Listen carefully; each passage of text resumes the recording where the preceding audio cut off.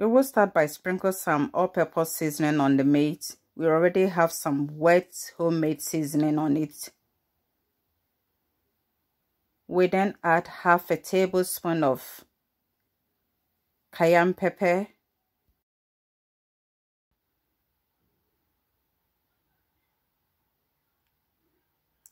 1 tablespoon of lamb seasoning,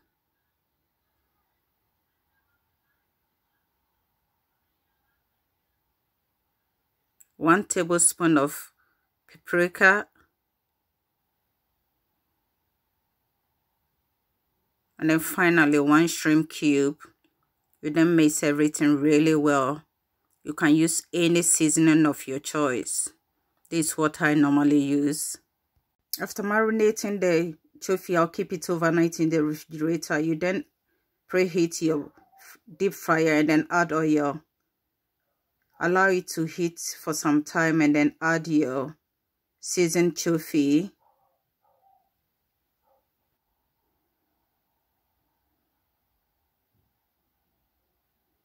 You then keep stirring constantly. You keep stirring it and allow it to really dry. The chofi is now ready. We are taking it out. Drain the oil and then let it rest on the kitchen towel. It's time to prepare the yam to fry. So we'll cut the 2 ends off and then divide it into 4. If you are new to this channel, please kindly support Shike's Kitchen by subscribing, sharing of the videos, liking the videos, and also pressing of the notification bell. When you have time, try this recipe and you will love it. We then slice the yam according to your desired shape. This is how I want it. I'll wash the yam off camera. I'm back with some water on it. I'm adding some salt. I'll then mix it to make sure that the salt dissolves really well.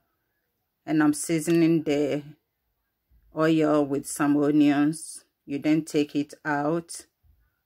It's well heated, so we then add the yam to it and you keep stirring it and cook it for about 10 minutes. Our yam is ready, so crunchy. Drain the yam on the kitchen towel and repeat the same process until all is fried. With regard to the pepper sauce, we have 1 fresh pepper, onion, salt, and tomatoes.